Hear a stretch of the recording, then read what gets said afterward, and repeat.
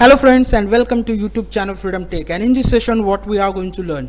In this session we are going to control a servo motor with the help of face tracking module using Raspberry Pi 4 camera module. I have already created a video how to control servo motor with the help of face tracking using USB webcam, but today we are going to use here our Raspberry Pi 4 camera module. Okay, so if you don't know how to connect the Raspberry Pi 4 camera module, I have already created the video how to connect the Raspberry Pi 4 camera module with the Raspberry Pi 4.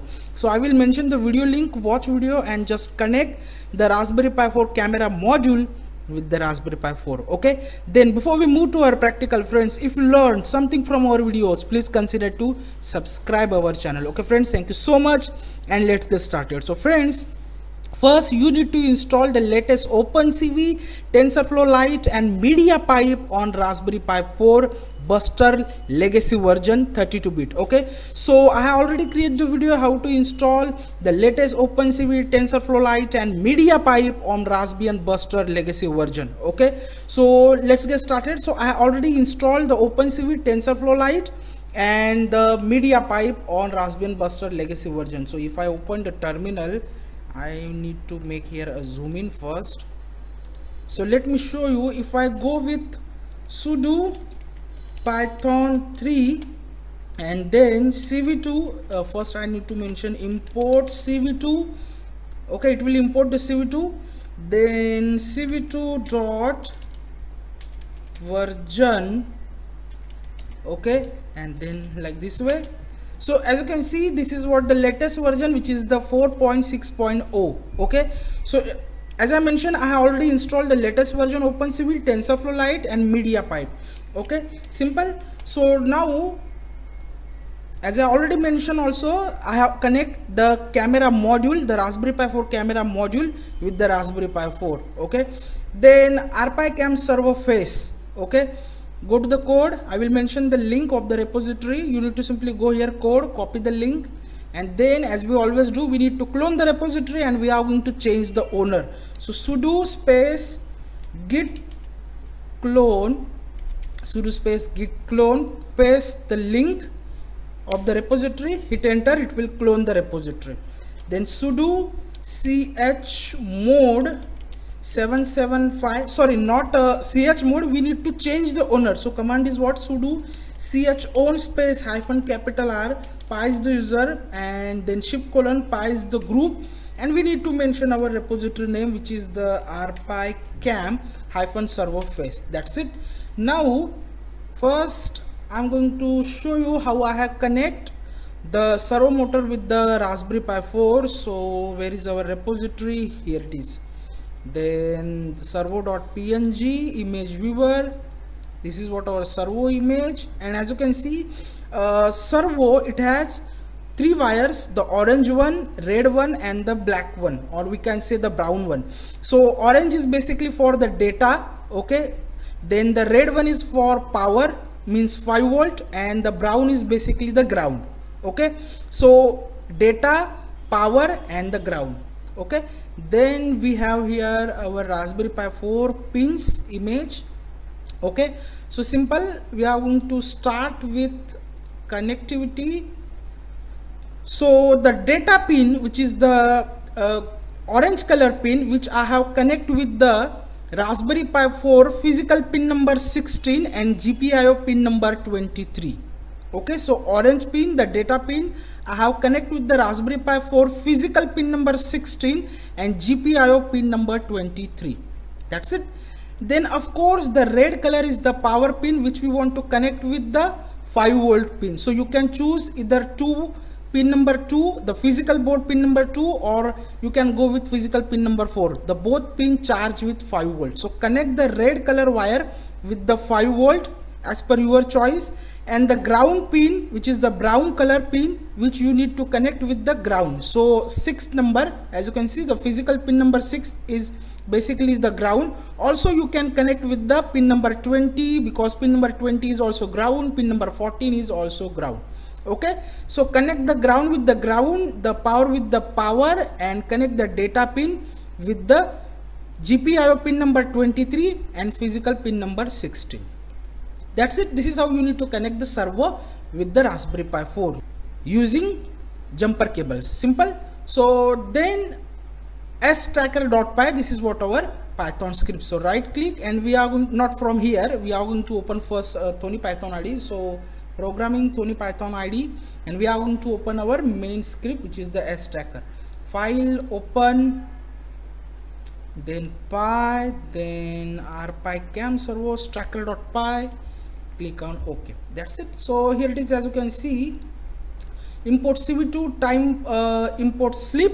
Okay, then import rpy.gpio as gpio for gpio pins, and media pipe as mp, because we are going to use a media pipe solution, a phase tracking solution from media pipe, gpio.set warnings, and here it is what our data pin, GPIO pin number 23, okay, which I have already mentioned. So GPIO.set mode, GPIO.bcm, GPIO.setup servo pin, okay, because we mentioned this is the variable is basically represent our GPIO pin. So we are going to mention here servo pin and GPIO.out. Then we are going to start the PWM with the 50. So PWM is equal to GPIO.PWM and the servo pin, and we need to mention the 50, the 50 PWM. Then cap is equal to cv2.video capture. This is for our Raspberry Pi 4 camera.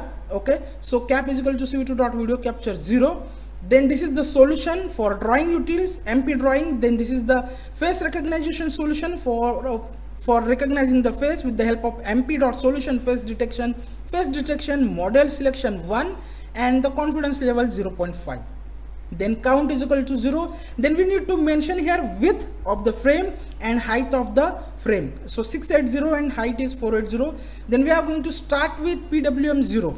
Okay, then this is the function for detecting the face. So object detect img input cv2.cvt color. First we need to convert the BGR image into RGB, because OpenCV is always work with BGR, and we need to convert with the image RGB format. So BGR to RGB function. Okay, so img is our object and cv2.color BGR to RGB.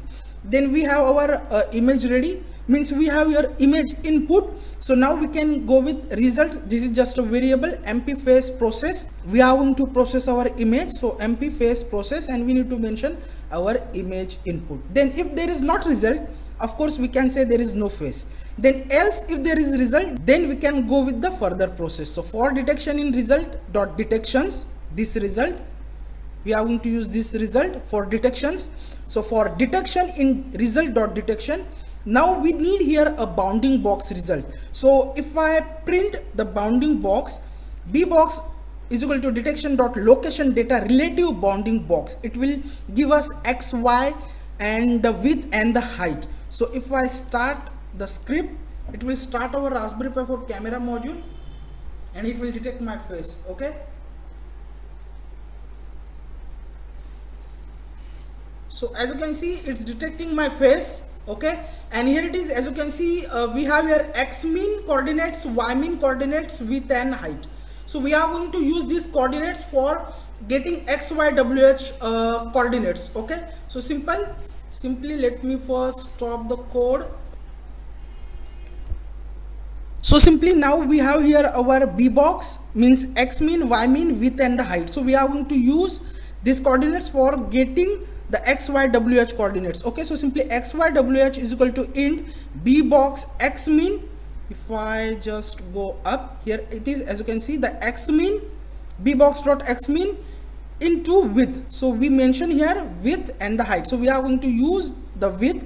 Then int b box y mean into height, which we already mentioned.